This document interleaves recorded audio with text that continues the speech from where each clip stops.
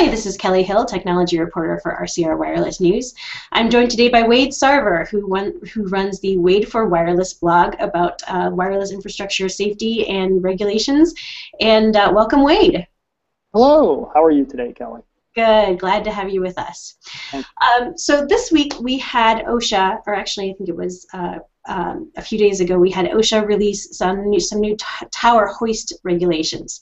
And I'm wondering if you can maybe start us off with some of the context for when and how we see hoists used when it comes to the wireless infrastructure towers. Yeah, hoisting, well, I'll start with when hoists are used. Usually when you're doing heavy loads, top of a tower, usually higher up a tower. I did a blog post a while back about gin poles and hoisting, and I know they're different applications, but I'm sorry, about gin poles, and you use a hoist on a gin pole to lift everything up. And you can also just hoist to a tower to lift things up.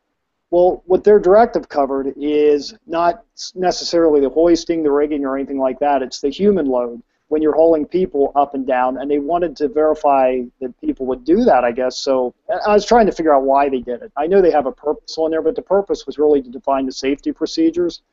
And I was just trying to figure out if they were doing it because they thought it would be a good idea to hoist people up and down, or whether they were just trying to, I know I'm getting off point, sorry, Kelly, but I was just trying to figure out if they wanted to give the safety practices for hoisting people up and down. But a hoist is generally used with a heavy load. It was used a lot in broadcast. I don't see it as much in communications. I see capstan winches used and smaller winches, but not necessarily a large hoist or some other type of winch. Okay, great. And we should point out that this regulation specifically deals with the people hoisting as opposed to the equipment hoisting.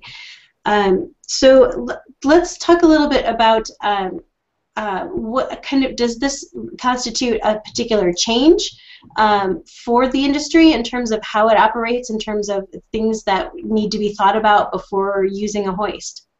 Yeah, I think what they're trying to do is make it clear that as long as everything's set up properly and the hoist is safe, that you can take a human load up and down the hoist for the purpose of saving people's, I guess, to save the energy. You know, they can actually ride the hoist up and down. The other thing I think they were trying to outline the directive is how many people to carry. You should only have one or two to at the most. And the reason they did that, because years ago there was an accident where, I think, I'm doing it from memory, 5 people were on a hoist and something broke. And 5 people, it's a heavy load, right? You got 5 guys, 200 pounds, 1,000 pounds. Now granted, they're probably hauling up heavy loads, but guys, like when you rig a load, you know, it stays still except for the wind. Who knows what these guys were doing? So with that said, I think they're just trying to outline the safe practices for taking a human load up and down the tower. I think the other thing they want to clarify is that it is okay to take a human load up and down the tower, because after that accident, I think everyone's rule of thumb was, you know, no more hoisting people up and down. They can climb. And I think that's the other reason they did it. Okay, great.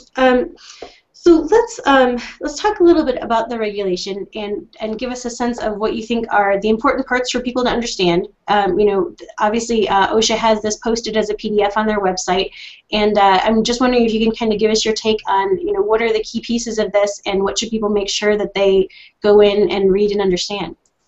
Yeah, here were my key takeaways.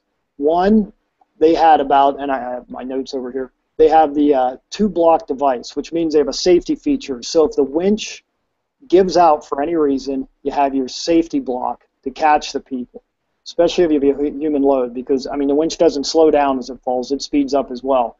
So you're supposed to have your anti-fall block there. It's an anti-2-block device. So one block doesn't catch, the second block will. That's number one. Competent person on site.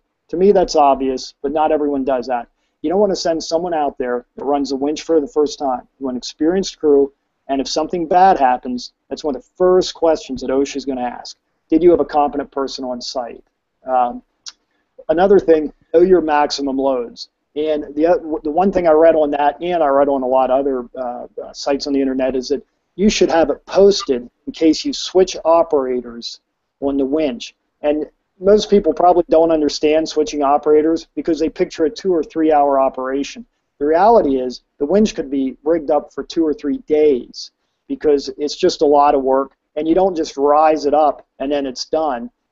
You're gonna rig it, you're gonna lift it, and then it's going to take hours for the guys in the tower probably to attach it to the tower. So it's not a 5-second job.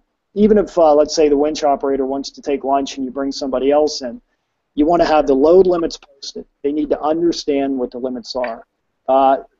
If you're working with a gin pole, and I put this in here because different rules apply for a gin pole. It's very important that you know the difference. You can't just, it's not like rigging to the leg of a tower, and you really have to understand rigging when you do it. And I think what they were trying to do is outline the differences between what you're working on with the winch and the obvious things like the competent person, the load line.